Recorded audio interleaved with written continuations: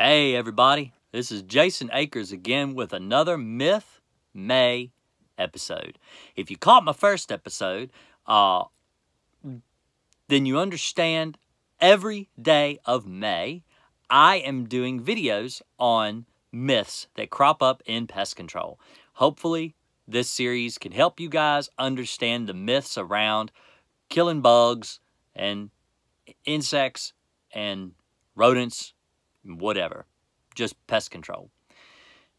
Did you know that the government released the stink bugs to kill ladybugs? This is actually not true.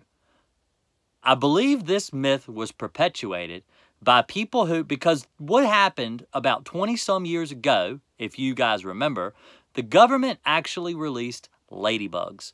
There was a problem along the Blue Ridge Mountains all the way up as far as New York. The aphids were attacking the hemlock trees. They were getting into all the hemlock all along the Blue Ridge Parkway and all the way up into New York along the Blue Ridge Mountains. Now, what they did was they came in and they released ladybugs.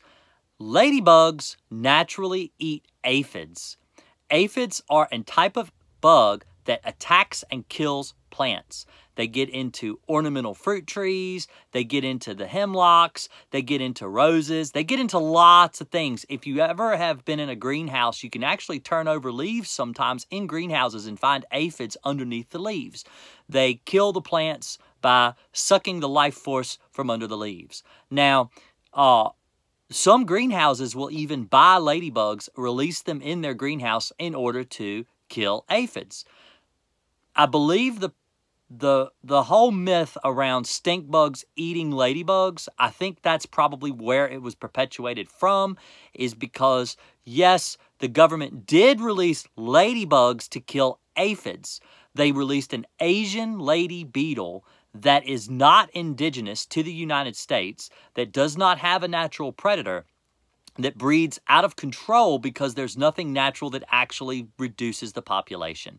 Now, over the lifetime, because it's been at least 20-some years that the ladybugs were released, they began to interbreed with, neighboring ladybugs, the natural species. And of course, things eventually do start eating those ladybugs, and they're nowhere near as bad as they used to be when they first started to swarm.